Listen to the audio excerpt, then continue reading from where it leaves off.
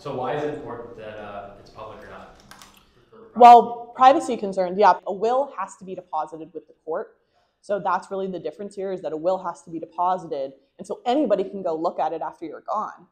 Everyone has a right to go look at it. All they have to do is make an appointment with our probate office right there on the third floor. And anyone can go look at it. And the whole administration of your will is going to be going to be at a public forum in front of judges, in front of the court, and the court's going to be making all the decisions. So rather than you being able to make your decisions about where you want your assets to go, the court at the end of the day does make those decisions. They can surcharge your heirs for different things. They can choose that someone shouldn't be an heir because they did something despicable. There's a lot of different things. The court has a lot of discretion in probate that allows them to make decisions regarding wills. So if you want as much control as possible of where you want your assets to go after you pass, then you should get a trust.